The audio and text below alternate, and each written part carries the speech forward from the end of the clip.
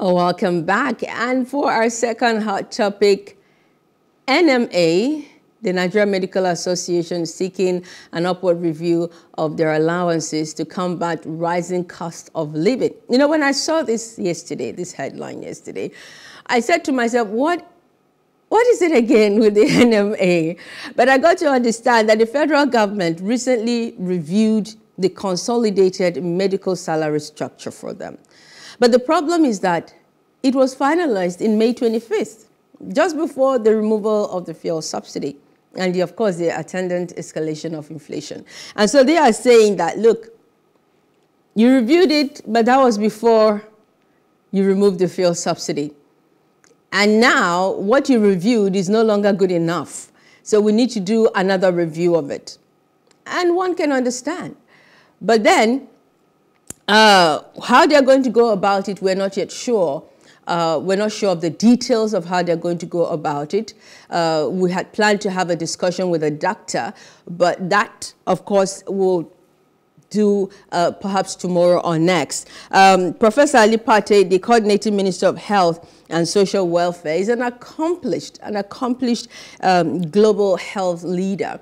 And so there is no doubt that he may be or would be or should be able to find a very good way of dialoguing and dealing with this issue because whatever concerns the Medical Association of Nigeria, the Nigerian Medical Association, is something that concerns everyone.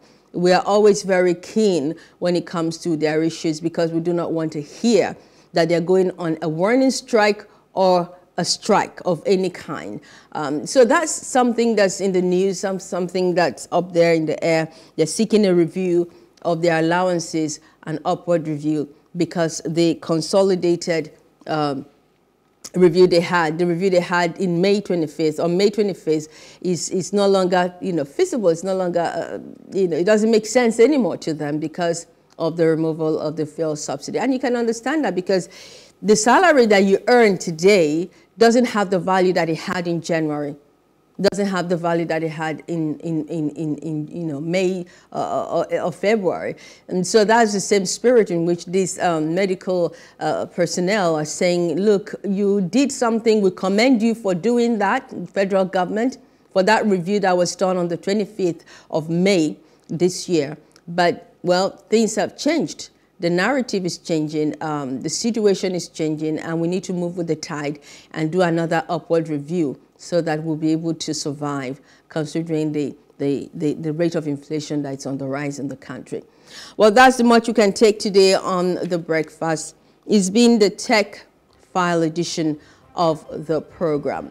So let's give you the quote of the day before we go. The new information technology, internet and email have practically eliminated the physical cost of communications.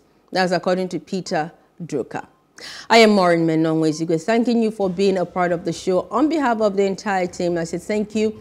Do join us again tomorrow for another episode. Good morning.